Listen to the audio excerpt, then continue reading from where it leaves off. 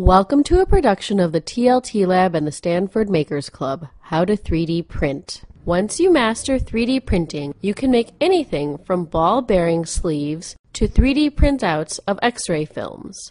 This tutorial will just go over the basics of using the ZCorp 3D printer and the accompanying software, ZPrint. The first step is preparing the printing bed. Smooth out the powder with a paintbrush. Then close the lid. Next, we will use the printer controls to smooth the powder. On the button console, raise each side of the bed by a few button pushes. Then press the spread button twice. Here we see what is happening on the bed. The right bed raises, the left bed raises, and the sweeper comes across.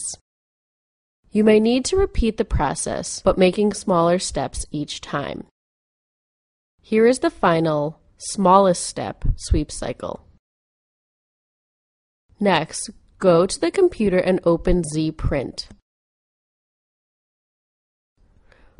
Go to File, then Import. Select your .3ds file. These can be made and exported from Google SketchUp.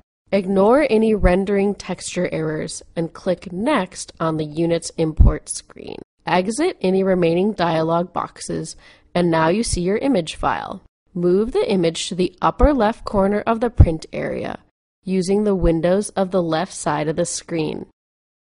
Now, click on the 2D button on the top toolbar. Use the up and down arrows to the left of the 2D button to step through the object. We are verifying it is a solid mass for printing. Next, go to File, then 3D Printing. Click OK on the initial dialog box. If an error occurs regarding the age of the print heads, ignore it. Check the following list of items before continuing: the powder overflow bin, the binder bottle, the waste binder container. Then click OK. The printing begins.